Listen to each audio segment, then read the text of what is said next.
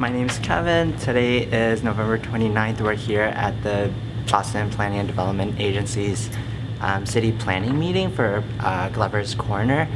And we're here with community residents and a group of organizations that have come together to do an action in response to their planning process. We're really just concerned with the way this process has gone down so far, and so we're asking for a 6-month stop to that process and a real community process that involves residents that are going to be impacted as development comes. And we're not against development, but we just want to make sure that development happens without displacement and in a way that really, maintains the small businesses, the jobs, the livelihood of the residents, mostly immigrants, folks of color, working class folks in the neighborhood.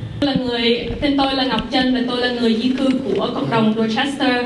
Tôi đến đây hôm nay chung với cộng đồng Việt Nam và chúng tôi cảm thấy cái lối trình này không có ở trong cộng đồng. Chúng tôi đại diện người dân của người Việt Nam, Caribbean, Nam Mỹ, và tiếng nói của chúng tôi không có ở trong phòng này. Chúng tôi đã có một cuộc họp với VPDA lá thơ và người ta không có trả lời chúng ta.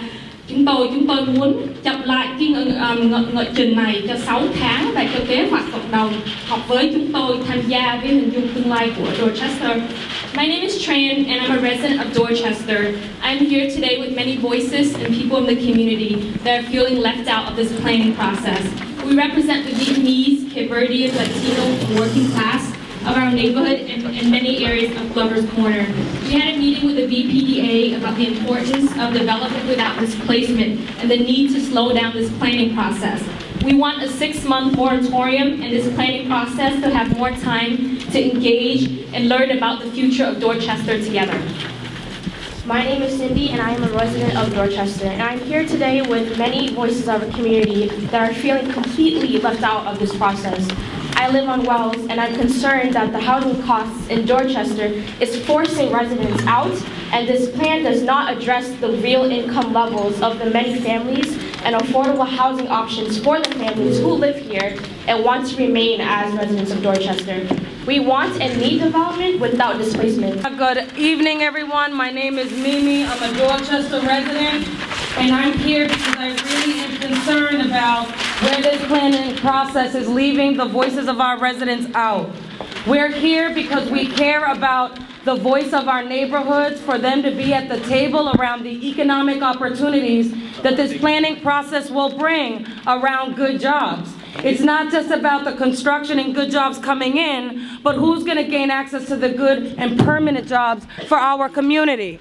We want to make sure that our neighborhood is strong and can take place with us in the community around this opportunity. So we hope that you can stand with us.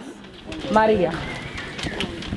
Ellos pagaron el micrófono, so tú tienes que hablar un poquito alto, okay?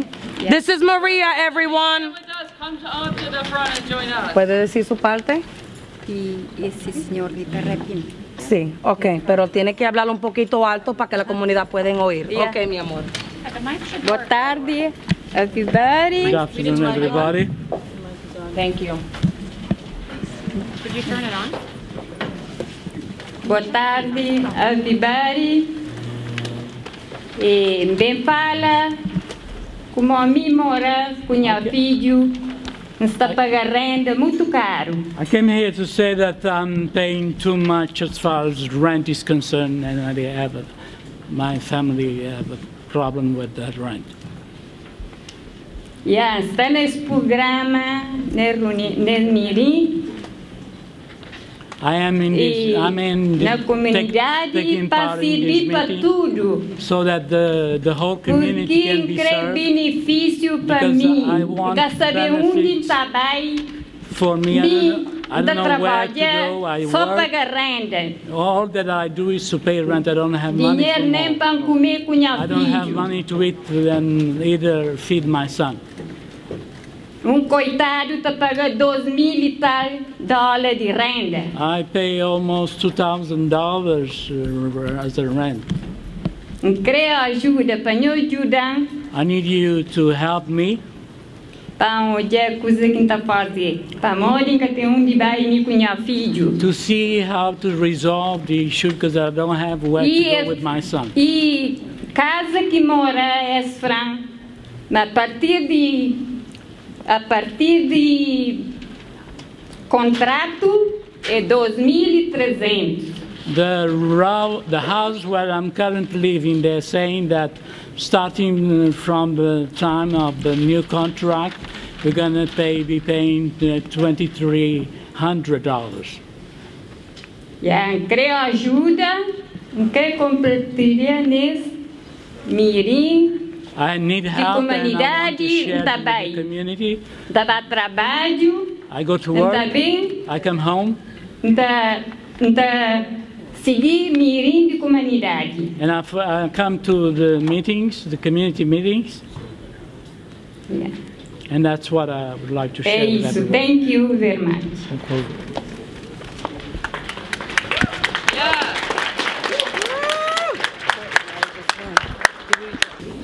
Excuse me, sorry. Please, no, please give us back our mic. Please, please. Please give us back our mic. We're not done yet. Let us have our piece. So please, we wanted to say again that we're here as Dorchester residents. We care about this community. We want to stay in this neighborhood. And it isn't that we don't want development, but what it is that we don't want development that threatens to displace the community that is here now. Like if you take a moment and look around, if you look around the room right now, for those of you who are sitting, just take a look. Take a look at how many empty chairs are there, and take a look at how many community residents from this Dorchester neighborhood who are here, who have been impacted by the displacement or are worried about that because they've set roots here, they've built families here, they have community here. And so it's not to say that we don't want it, but it's to say that we don't want it if it threatens the fact that we might get displaced. And so we really want the BPDA and the city to listen to this community, to listen to Dorchester residents who have lived here, some of us for all our lives, and really take our knowledge and our lived experiences as something that is to be valued and to be recognized and to be cared about. If you really care about Dorchester, you'll really listen to the folks who are standing in this room and the folks who are standing up here now.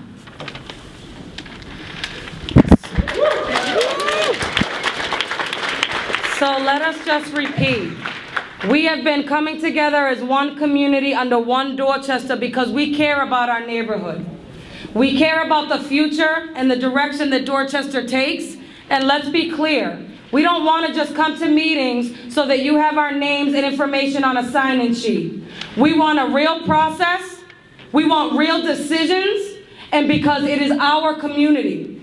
We are here as tenants, homeowners, landlords, youth, seniors. We come from all walks of life, and we deserve a seat at the table, a real, authentic seat at the table.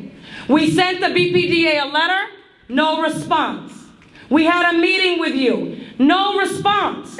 We've asked for data so that we can make informed decisions as a group. We haven't heard back from you. So we are not here coming out in force as a community, not having attempted to have a conversation. But we are serious, and you will respect the voices of our neighborhood. Thank you.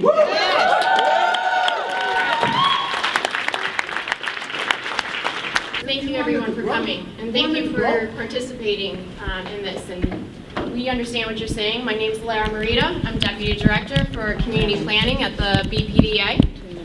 I think we're here all for the same reason. And I know workshops are tough, and I know workshops don't always reach out to every community. We've had these conversations. And I know that we are still working to get data to you. Data is collecting it, and we're still in those conversations. We haven't had conversations yet about what are we looking for in this new opportunity in this space where it may be converted into another use. So I think what we need to do is have those conversations together, and we're all at the table. We have the same goal of wanting to make sure we're making an equitable neighborhood that's right for everyone and gives people choices.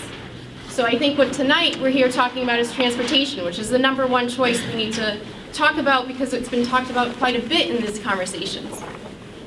We want to make sure, as Vineet had said earlier, what are our choices for transportation?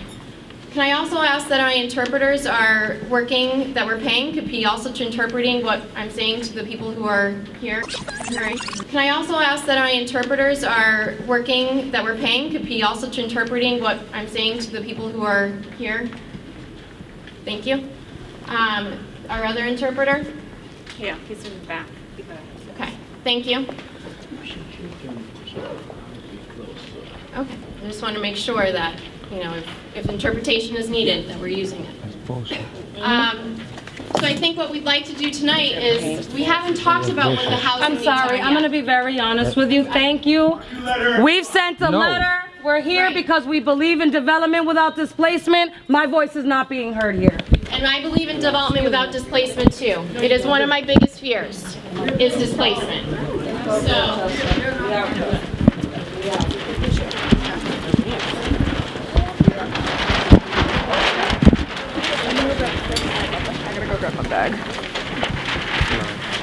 So we will continue the conversations about transportation tonight, and we'll continue the conversations about housing and what's the right equity of jobs and housing in this area. So anyone who would like to stay, please stay and have that conversation with us. How y'all doing? Come on. Thank you.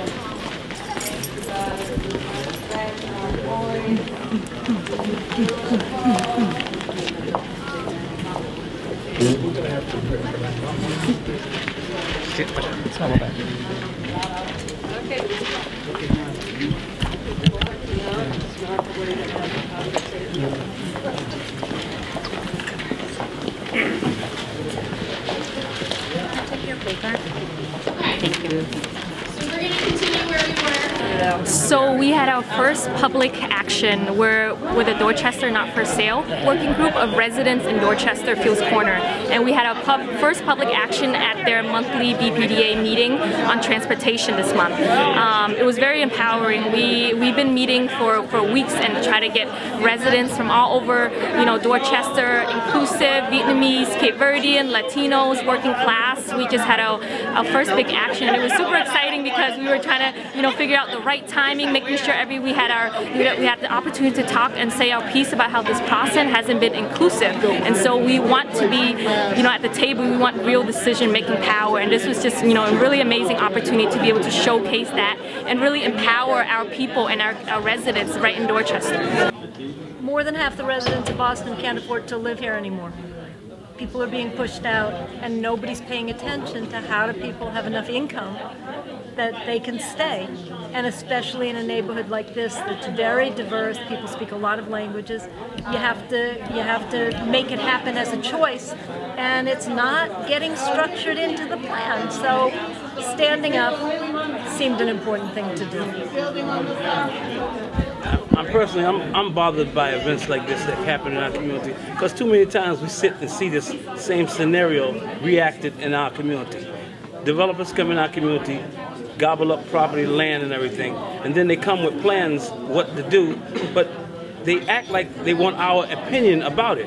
Well, they're not really looking for our opinion. They already got their plans to do what they wanted to do. They just want us to be able to say that we came to your community and discussed this with you. But it ain't working. I agree with what you two just said. I'm very disappointed that it doesn't seem that community involvement is really the priority, that we seem to just be here to be a stamp of approval for them to say, oh, folks showed up and listened and were there, but we didn't have real decision-making power or input. We didn't get to decide for ourselves and our community, for our diverse neighborhood, what we want to look like. And the fact of the matter is, a lot of people in Boston are being left behind. Folks, again, cannot afford to live here. They're being pushed out. They're being neglected and forgotten. And not only do we have cuts all the time in human and public services and social programs, but then housing, just by the nature of its cost, is saying, you're not welcome here, you need to leave. This neighborhood is no longer for you. And I reject that. I'm proud of Dorchester. I'm proud to be a resident of Dorchester, to have been raised here and to grow up here and live here. I lived in Dorchester for 45 years, most of my adult life. Moved into Common Square 45 years ago when I was teaching in Boston, And I wanted to live in the neighborhood where my students were. And at that time, I could afford to buy a house with a group of friends and then later to rent an apartment for many years at very low rent, because that was before everything started getting more expensive. And had the good fortune to be able to buy a house with my partner before it got unaffordable for a very low price. I am just horrified at how high the housing costs are going. I feel a number of things. I mean, first and foremost, I feel love and solidarity with my community, and that we were willing to be bold together, to stand together, to say this process isn't okay. What happens? You know, what's happening in our neighborhoods? What's going to happen? And this process that the Boston Planning and Displacement Agency is doing is not representative of a true community process, and I feel both frustrated, angry at what's happening, but really I feel really joy and love for my community, and to stand together to do that. It takes courage, and we're willing to fight together for what we want and need in our community.